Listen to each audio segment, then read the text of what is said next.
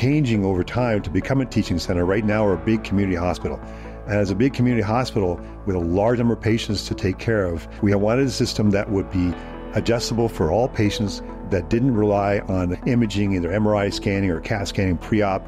All of us for a long time have wanted to bring robotics here. And I think the reason that there's such high uptake with this type of technology is that it does make a big difference to the outcomes.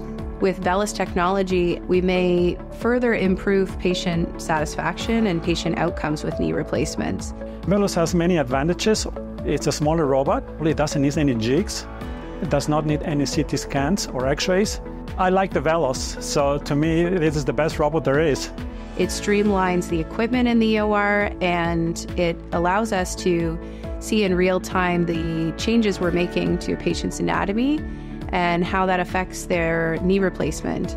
With surgeons who performed a lot of knee replacements and as part of their practice, it's fairly easy to adopt. I think the robot adds a lot of accuracy to the procedure, and it certainly narrows the window for the outliers that sometimes we see in our practice. This is a technology or a tool that I hope will elevate the level of excellence and the level of patient care we're able to provide patients in Scarborough.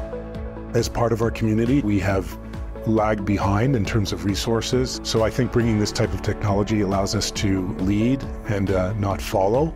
And I think it's fantastic that a good, large community center can establish this and provide a pathway for other hospitals like ours. We're moving forward in using this as a stepping stone to reach much higher in the future.